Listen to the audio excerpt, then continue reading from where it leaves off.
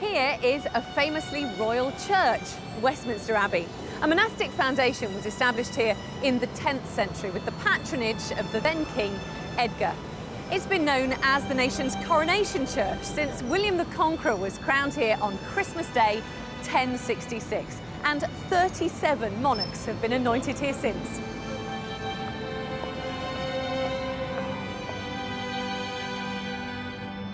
The current Gothic building was constructed by another king, Henry III, in 1245. Over the centuries, it's been the venue for both royal weddings and funerals. And if that wasn't regal enough, Westminster Abbey has the unusual title of being a royal peculiar.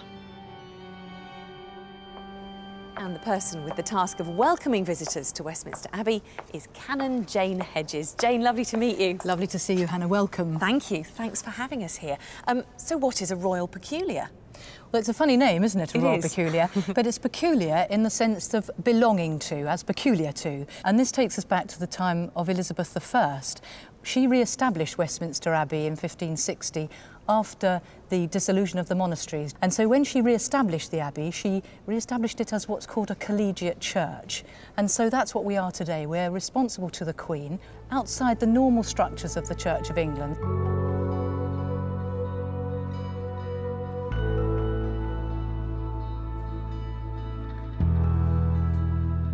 So, Jane, where are we now? We're in the shrine of Edward the Confessor. And there are very many special places in the Abbey, but this probably is the most special place. Edward the Confessor built the original Abbey back in the 11th century.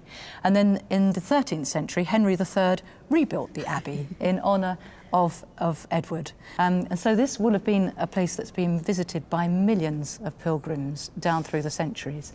And if you look closely, you'll see it would at one time have been covered in this gold mosaic, but over the years the pilgrims have picked that mosaic off, and that's why it's now mainly just brown. Taking it away as souvenirs? Yes, I suppose so, yes. And there are lots of other kings buried here, I can see.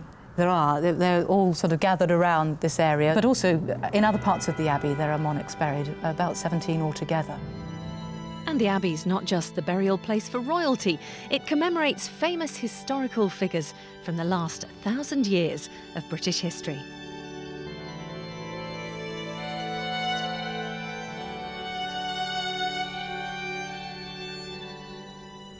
So, Jane, where have you brought me now? This is the chapel of Henry VII, dedicated to the Blessed Virgin Mary, built during his reign. Now, I gather there are other monarchs buried around here as well. There are indeed, and they're actually in the side chapels of this main chapel. On this side we have Elizabeth I, the tomb of Elizabeth I, and on the other side the tomb of Mary, Queen of Scots. And their tombs really represent a very turbulent time in our history, a time of, horrible things happening and terrible bloodshed. But Mary I is buried underneath Elizabeth, and of course they were great adversaries really during their lifetime. But you'll notice in the floor in front of the tomb of Elizabeth there's a plaque which talks about them being divided in life but united in death, and I think it's a lovely sentiment really, to think about them now being united, but also perhaps a message to us in our world where there's so much division, that we need to be working at being united. Thank you so much, Jane. It's remarkable how well preserved the Abbey is after constant use for many hundreds of years, and it really is amazing to stand beside the royal tombs and feel the influence of the great monarchs who've shaped our history, a legacy that lives on today.